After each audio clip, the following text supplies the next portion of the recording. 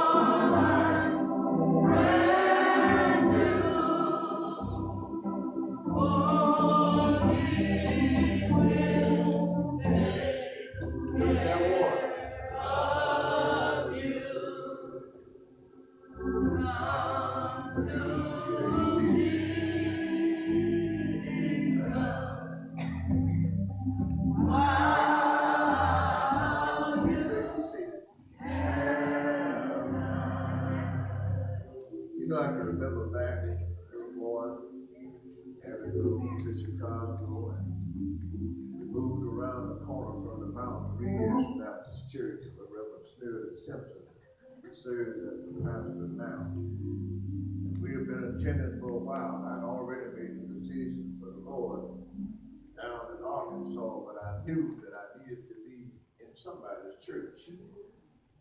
And every Sunday when I felt like going forward, it looked like the devil. Amen. Amen. Don't go now.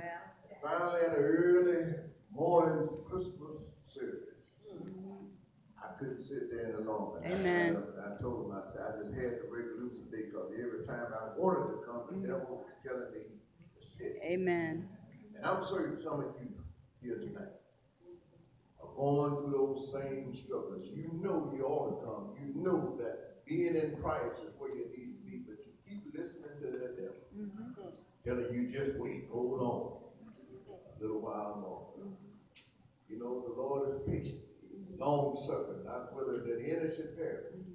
But the time will come. The time is going to run out if you haven't made your decision. You're going to find yourself experiencing the wrath of God. You know, hell was made for us. Made for Satan and those demons that follow him, false prophets. Amen. So you don't have to go, but you're going to have to make a decision. Amen. To Jesus Christ in order to put it in. Amen. Amen.